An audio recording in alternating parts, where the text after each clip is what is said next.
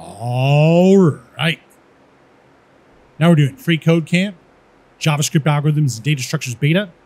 Learn basic string and array methods by building a music player. Step 47. All right. So inside the playNextSong function, we're going to create an if statement to check if the current song of user data is strictly equal to null. This will check if there's no current song playing in the user data object. All right. If the condition is true, we're going to call the playSong function with the ID of the first song in the user data optional chaining songs array as an argument. All right. So we'll start off by making the if statement, and then we're going to check if user data optional chaining current song strictly equals null.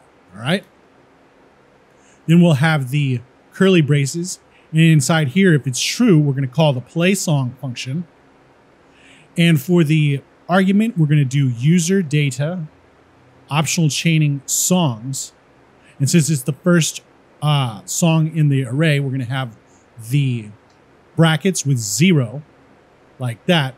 And then since it's also the ID, we're going to say dot ID like that. And then we'll cap off the little function call with a semicolon. Check the code, looks good, and submit it. All right. Now we're on to step 48, and we'll see you next time.